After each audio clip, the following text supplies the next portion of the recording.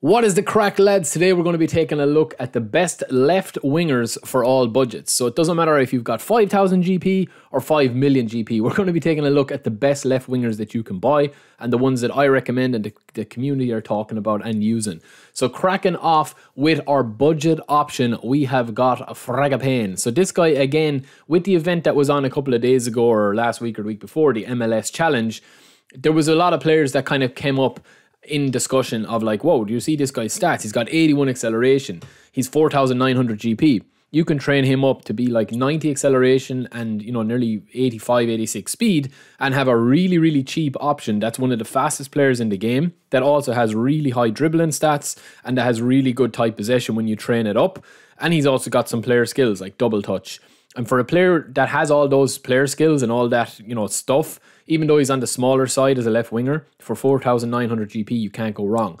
Next up, we've got kind of the veteran of the group, Ryan Babel. So obviously he's had an illustrious career, and he's got a lot of player skills to showcase. He's also got first-time shot, dipping shot and super sub, so that obviously helps. And he is for a veteran squad if you're looking to have a really nice super sub to bring in off the bench. He's not the slowest either. 71 speed, 76 kicking power. He can play left or right wing, so you can double him up on either side depending on if you need a substitution or a reserve player. I think he's really good. If you're looking to increase your squad's potential, you might want to steer clear of a 35-year-old, but I think if you do have a veteran squad for 8,000 GP with unwavering form, he's a huge asset to have.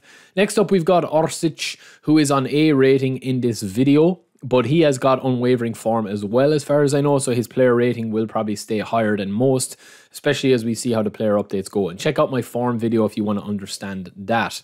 This guy can play pretty much any position up front apart from centre forward. So you can slot him in left mid, right mid, attacking mid, left wing, right wing. He's such a utility man. He's got 84 speed, 82 acceleration. If you are signing him, I think you're looking for a veteran squad. If you are signing him, I would probably play him left wing and boost up his dribbling to get it up to 80s, boost up his low pass as well to bring other players in.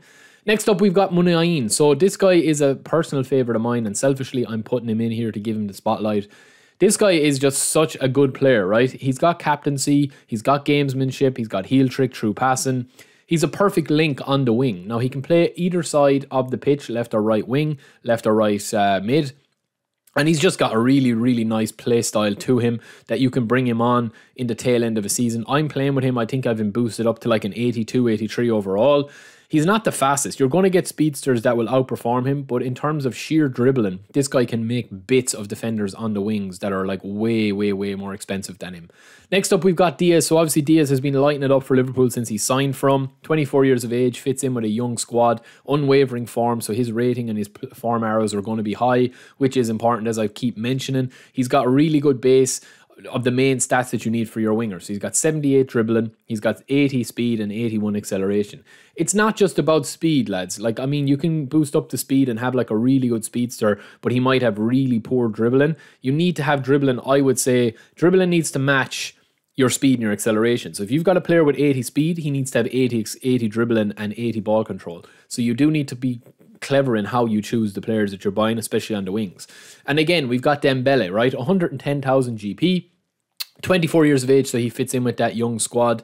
He's a really good player as well. I think that this guy is one of the best players when you're playing against the AI, and he scored a lot of bangers against me. He's really good tricks, he's really good dribbling, and you don't really have to touch it. This is what I'm talking about. You're looking at that holy trinity of speed, acceleration, and dribbling for your winger. You know, there's no point your winger having high finishing stats or low pass or lofted pass. You don't need that. You just need him to be the kind of cutting edge on the wing, and you also need to play on the wing. So if you're not really a good like wing player, if you play through the center, you don't need to spend big money on GP guys like this or big GP on guys like this, especially for Vinicius Jr. So he's kind of an upgrade, I would say, on Dembele.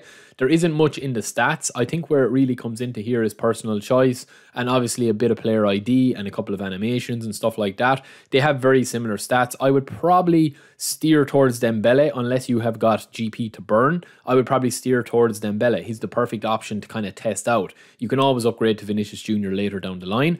But there we go again, 82 dribbling, 82 speed, 83 acceleration, and he's also got 70 finishing. So he's kind of the done deal that you're not really going to get a better player than him apart from the last guy on this list, which we will see now, and you've probably guessed by now, it is PSG's Neymar Jr. So 490,000 GP. You could pretty much buy every player on this list apart from, you know, and combined for Neymar. He's like 500,000 GP is a lot of money, 500,000 for Neymar, but if you get Neymar, right, lads, you're not going to need to upgrade your wing position. He's got every stat that you could possibly want. 86 dribbling, 82 acceleration and speed.